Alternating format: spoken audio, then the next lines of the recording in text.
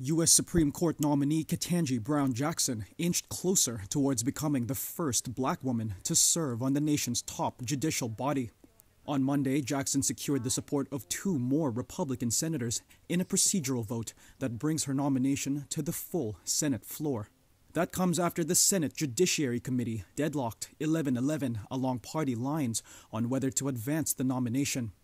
Republicans Lisa Murkowski and Mitt Romney joined Susan Collins, as well as the Senate Democrats and Independents, in voting in favor of the procedural vote.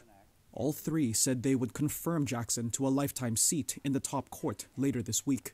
Jackson is already expected to win the backing of all 48 Democrats and 2 independents, giving her a majority of support in the 100-member chamber.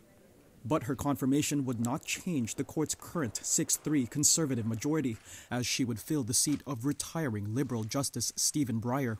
The committee vote followed confirmation hearings last month that again exposed a stark partisan divide towards Supreme Court nominees.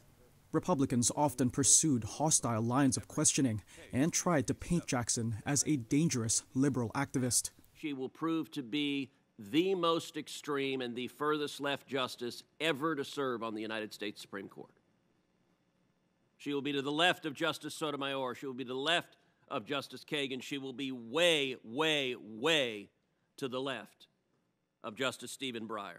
Democrats, meanwhile, praised Jackson's qualifications and record while hailing the history-making aspect of her nomination. If there is one positive to take away from these attacks on her, it is that the nation saw the temperament of a good, strong person ready to serve on the highest court of the land. A final confirmation vote on Jackson was expected for Thursday or Friday.